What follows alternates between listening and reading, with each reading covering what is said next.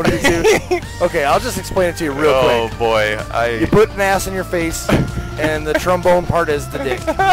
So it's like, and you're actually blowing air into the butt. Yes, exactly. And it's pleasurable, I think, for both parties. It's a big hit. Oh my God. T-Zoc. God. What up? This is why everybody, you click that 18 or over button. I don't want to hear no whining. I don't want to hear no complaining. Wham Bam, we both have a PS3, just an interjection. Yes, I have a PS3 as well. Oh my Lord. Great Justice. How can that be fun? How can a Rusty Trombone be fun? How could it be fun? It could be the funnest thing in the world if you just open your mind a little bit. Try it. Try it.